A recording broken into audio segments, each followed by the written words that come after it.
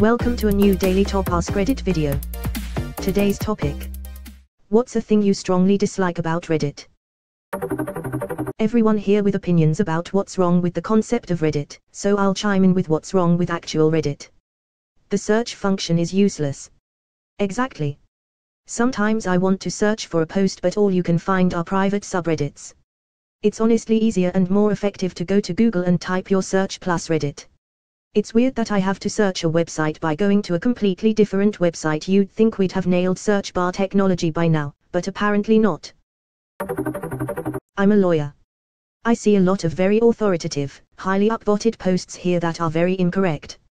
I also see a lot of misinformation being parroted in the comments.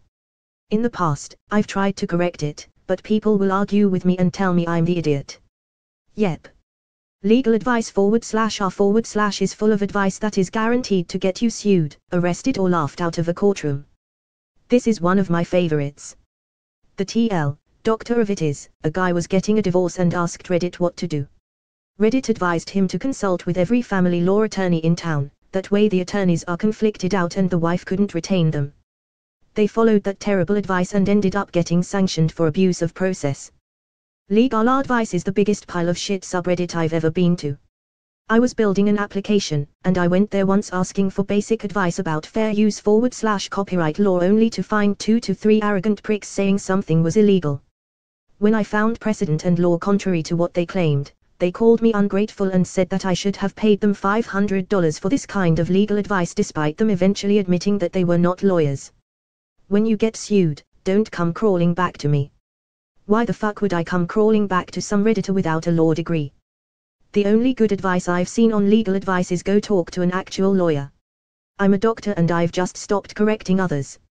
I've been told I must be a terrible doctor or you're a pathetic liar. You are pretending to be a doctor etc. for correcting an utterly and undeniably incorrect medical fact, but, because I got there after all of its upvotes and gold, I'm just some fucky idiot trying to shit on everyone as they marvel at fake facts. The problem is sometimes it can actually be dangerous. Which goes the same for your line of work, too.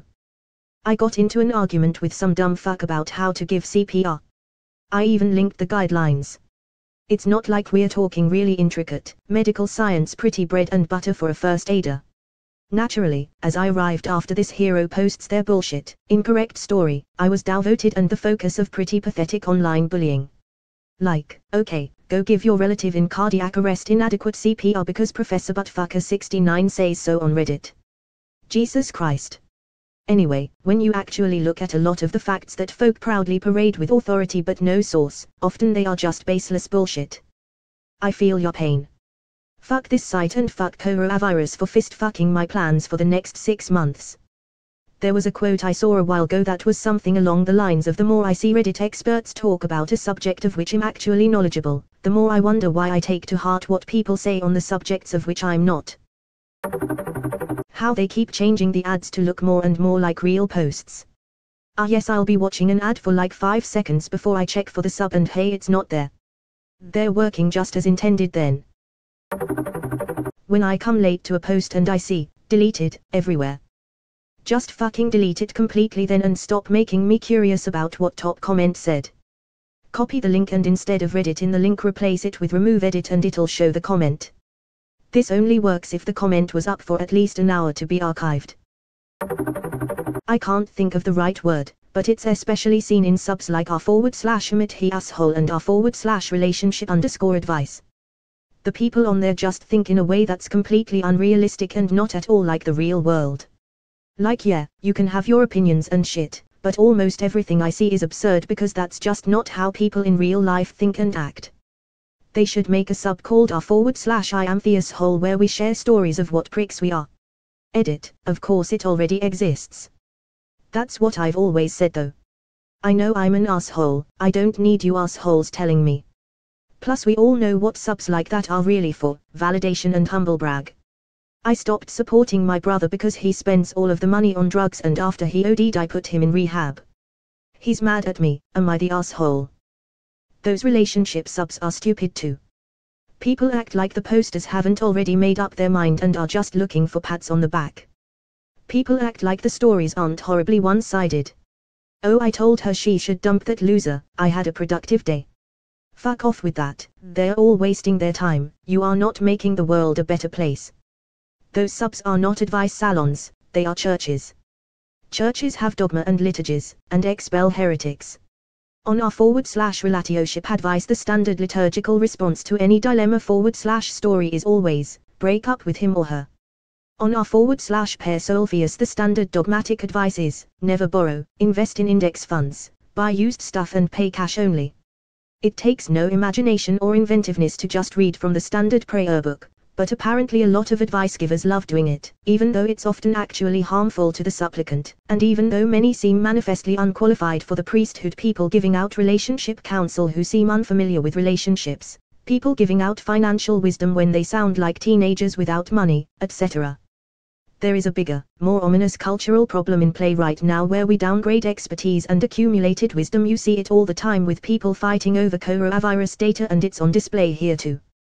Reddit sort of mocks experience and downvotes reasoned original answers while rewarding quotes from the approved prayer books in these churches. If you don't believe this, try asserting on our /pair solvius that debt can be a useful tool for controlling more assets at lower cost, or that it's okay to buy a new refrigerator with a Visa card when your old one dies and pay it off over 3 or 4 months, and see how quickly you are crucified as a heretic. Edit. Thank you very much for the golds, kind strangers. Wash your hands. I have over a decade of professional banking and investment experience and studied finance and banking in college. When I first joined Reddit, I thought it would be fun to help people there until I realized my experience, schooling and training was nothing compared to their having Googled something one time. If you have expertise in an area, it would be best served by not attempting to be active in that community. Also, forgot to mention, the top post of all time on AITA is a scathing rant about how idiotic the members are and how disconnected from the world it all is. It perfectly ripped into the subs members, but sadly had little impact on it. It did work for a few weeks after. I saw a lot more people calling out idiotic and unrealistic judgments. However, people forgot quickly and we're back to square one. Doesn't help that the mods now allow validation posts, so the sub is pretty much a creative writing forum now. Often objectively incorrect information gets upvoted, and even if it is corrected, the correction doesn't get a quarter of the attention. People speak with authority, and if it sounds plausible, people buy into it. I've fallen into this trap, myself.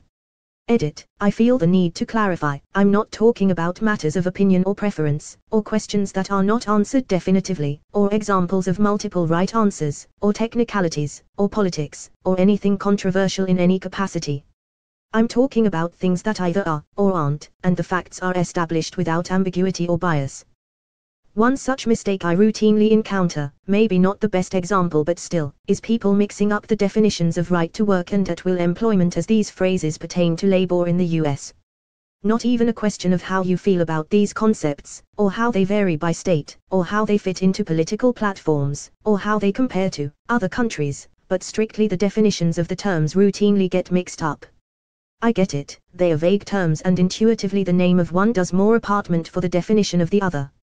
Still, this mix-up happens in an authoritative top-up voted post, and now you've got a host of people who think they've learned something new, who actually learned the wrong thing, and the correction may be sufficiently buried or just comes too late to do any good. And the worst consequence, some of those people who learned the wrong thing, will now go on to propagate that mistaken knowledge, not deliberately but because they simply learned it wrong, and put too much stock in the source of the info to fact-check. GIF of cop who accidentally crashes his patrol car at the same time as the guy in the back seat slipped his cuffs and was trying to set it on fire with a lighter. Top reply, actually, this was purposefully intentional, and it was the only thing the officer could have done in this situation, because he didn't know what the guy in the back seat was trying to do. I about quit this fucking site. I fucking hate this pseudo-expert shit. You see, I'm actually a professional bullshitter myself. Reddit tends to promote extreme opinions by people with no real experience. It's great for memes and interesting tidbits, but an awful place to get advice or perspective on anything important. It's really eye-opening when you see comments about a subject where you have legitimate expertise, and someone saying things that are completely wrong is getting upvotes, and you get downvoted for telling they're wrong. I got my therapist to check out the relationship sub just to kinda get his take.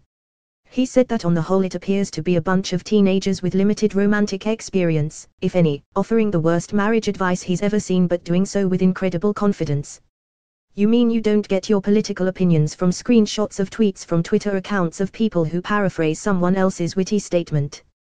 We're so utterly fucked as a people because of Twitter. I know that sounds hyperbolic, but we now have insanely large chunks of people who base their politics on who that was a murdered by words screenshot, opposed to the actual facts or reasoning behind the situation. It's reductionist to the extreme.